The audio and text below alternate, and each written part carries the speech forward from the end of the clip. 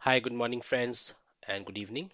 My name is Vivek, and today I am going to demonstrate you for an NSX environment, and I'll show you some of the components, how does it work, and vSphere also. So let's get started now.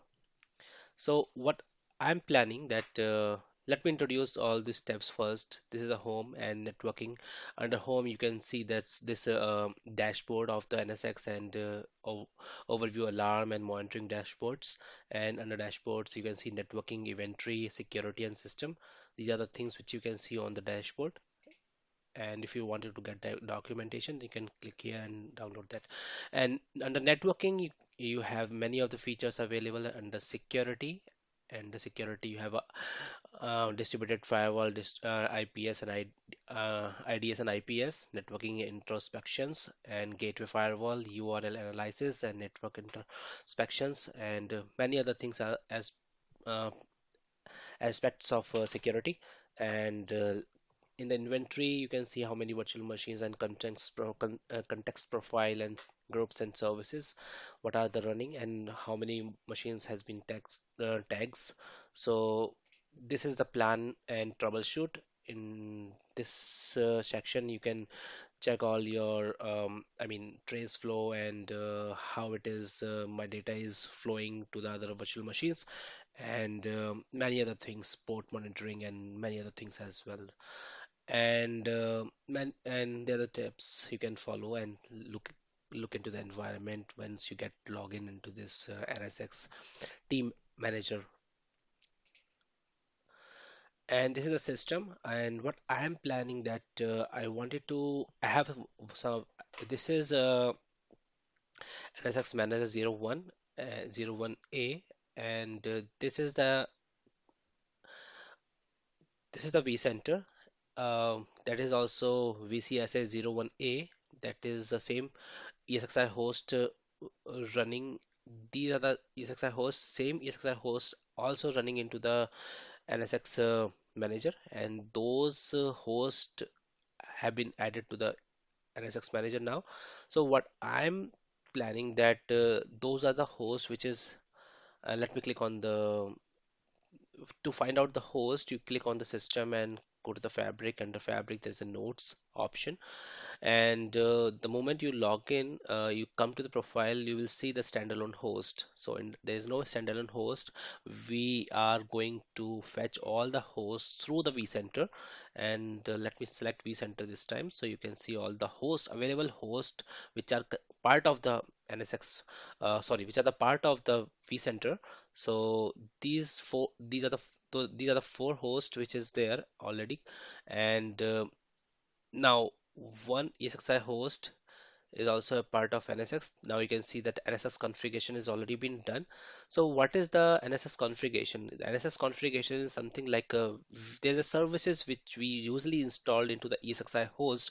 So our NSX environment can able to play and do the configuration on the ESXi host on the basis of NSX environment, I mean NSX services.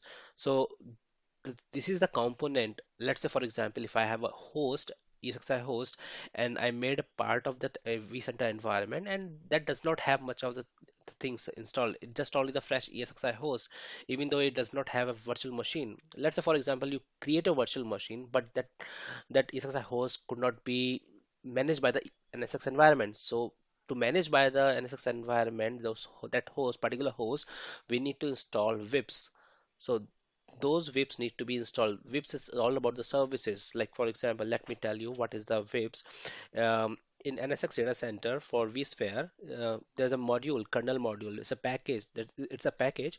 It's called a VIP files that runs within a hypervisor kernel. So when you're going to install that VIPs into the hypervisor, that VIPs going to be installed and going to be communicate to the kernel port, kernel modules within a hypervisor, and it provides services. It provides the services to the distributed router and distributed firewall and VXLAN bridging capabilities. So these are the topics I'll going to cover soon in next videos.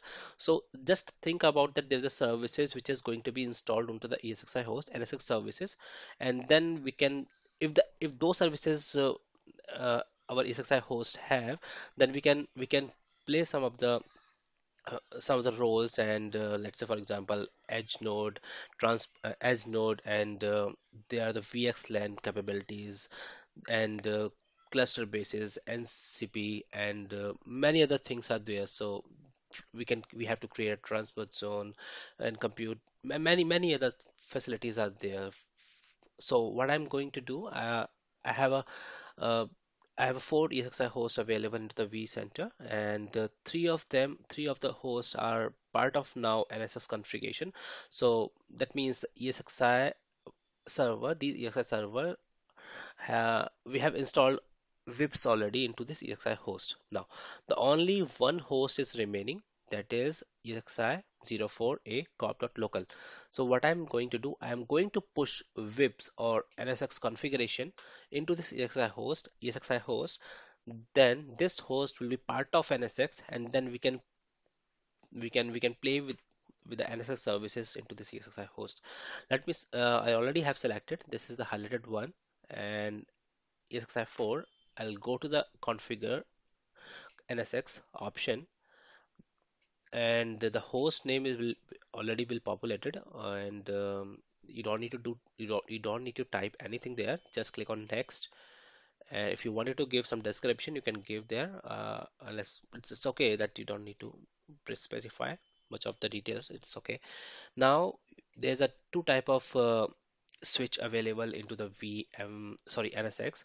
There's the NVDS. There's a in older version of NSX, let's say for example, no, not older version of NSX, older version of vSphere, let's say for example 6.7, that time we usually work on the NVDS. So now since NSX, since uh, vCenter 7 version came, then we have a capabilities, we have options, so we can use our traditional vCenter VDS, virtual distributed switch. So by default, when I click on I mean when I try to add this host if I'm installing the evips, by default it chooses the VDS. So if your vCenter is the older environment, then you have to select NVDS. Otherwise, VDS is good to go. So I'm not going to choose this time NVDS. I will go to the default settings, and I will scroll down this bar, and I have to specify our distributed vCenter. So uh, I just specify the name, which is already by default, and I have to specify transport zone. I'll select this time VLAN transport zone, and I'll scroll down this bar a little bit down, and I have to choose which uplink profile I wanted to go for. So this time I look for uplink profile, edge uplink profile, and I have to go down, and now I have to select what uplink we are going to what uplink you are going to provide for the teaming policy for for mapping. So this time I'm going to select the first one, uplink first, and this is all. If you wanted to go for the another one, you can select. Otherwise, I'm good to go with the one. So let me click on finish, and it has been started host preparation now. So this time it is at 0%. Let me expand this, and now you can see that the installation is begin, and now it is at 18%. And once it is 18% reach, the next switch will be at 48%, I guess, and then after 48% it will be completed. So it will take some of time, not uh, immediately. So just stay with me, and yeah, we'll wait and wait for the 100%, and then we'll go and we'll go further.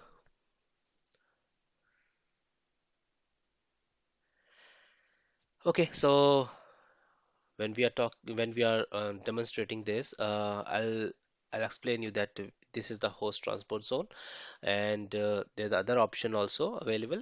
edge transport zone and edge cluster, ESXi bridge cluster, and NCP cluster also. So there are the other part also. So we can play with all the services later once we complete this video, and I'm going to create some more videos so you will be familiar with this NSX environment. And yeah, so it hasn't reached to the, I mean, it is not going beyond to 18%, still working. Let me click on refresh. Yeah, it will take some of time, so we should wait.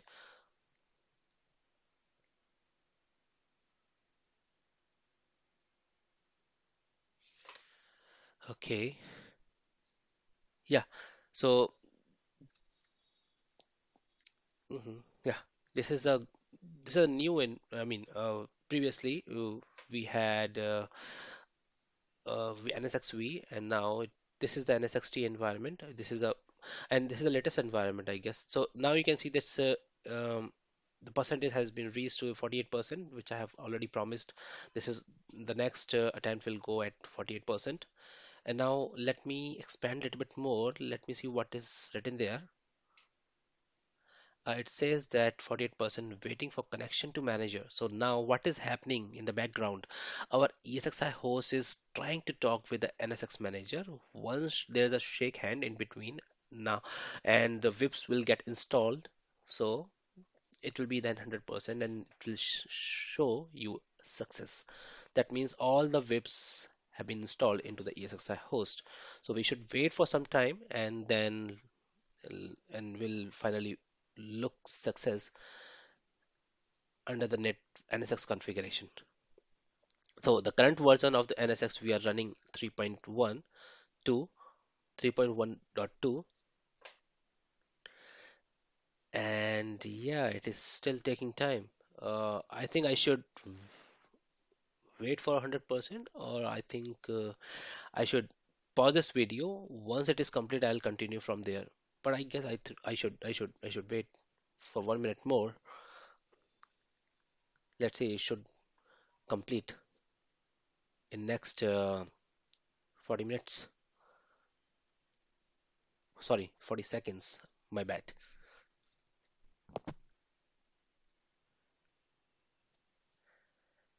Yeah, it is reaching at 68% now. Now it is going to connect with the NSX switch configuration. So now it is going to be complete. Now you can see that our ESXi host 04a corp.local, it has been, I mean, all the VIPs, all the network, I mean, NSX configuration file has have been installed into the ESXi host. And I'll close this video now, and then into the another video, I'll show you what are the VIPs and what are the configuration and what are the files of the VIPs have been installed. So we'll wait for the next video, and this time I'm going to stop this video. And friends, if you like my video, please click on like and subscribe my channel for more videos. Thank you very much. Have a nice day. Bye bye.